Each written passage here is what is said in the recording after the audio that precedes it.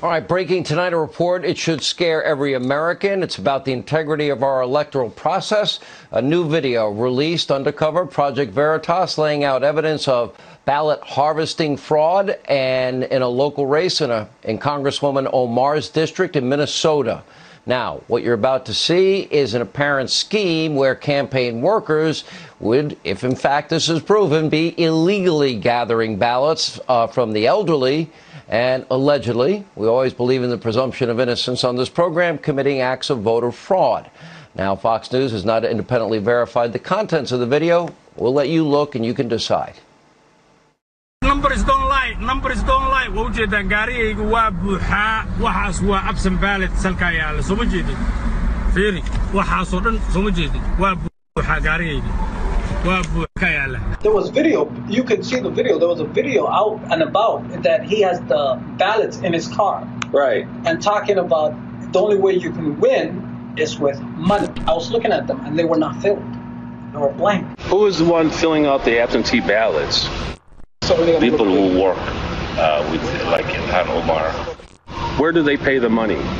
The minute we sign the thing, the election, that's what you get paid. Money is everything. Money is the key in this world. If you ain't got money, you should not be here, period. At the end of this street, yes, there's 3 towers called Horn Towers. Okay. And it's all seniors, and they took every ballot. Every ballot. They just take them from them. Every single ballot. They knock on the door and say, your ballots, come give it to me, give it to me. They don't even pay them for it. They just take it.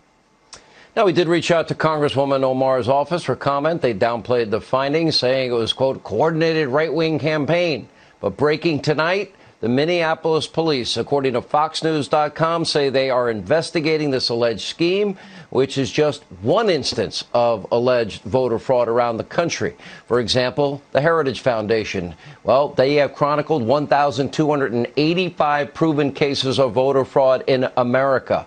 Nearly 1,000 people convicted. Recently in New Jersey, 1 city councilman, 3 others charged in mail-in voter fraud schemes.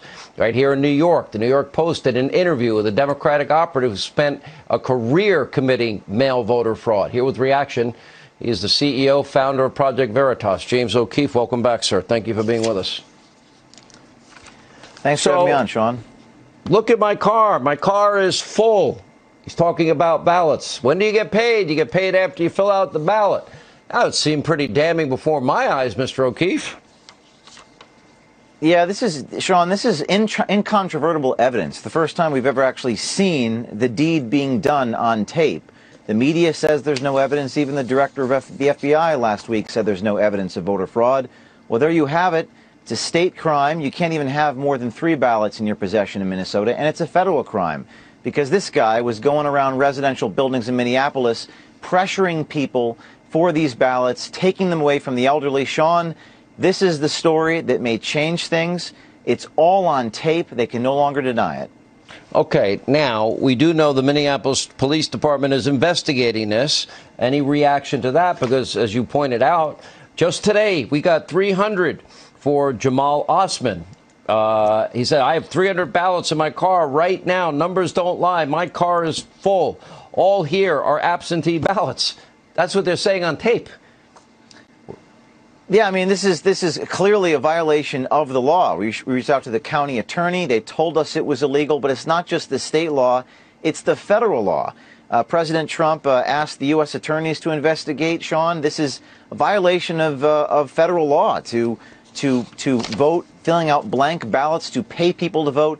This is what the ballot harvesters were on tape in our video saying. They were told to vote for Ilhan Omar. This is an open secret in this Somali community in Minneapolis. No one has ever told the story because no one could get access to the community. But the people felt like they were victims. They felt like someone needed to tell their story.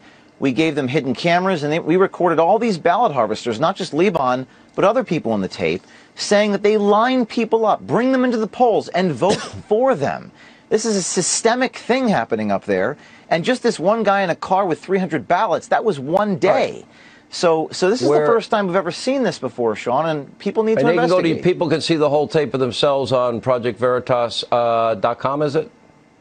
People want to look at it? Yeah, ProjectVeritas.com. Right. And if you're an insider, it's Veritas Tips at ProtonMail.com. That's how we got the hidden camera in the community. I hope the Attorney General of the United States is watching tonight and will watch that video. All right. James O'Keefe, thanks for sharing this important news. We need to get to the truth. We'll continue.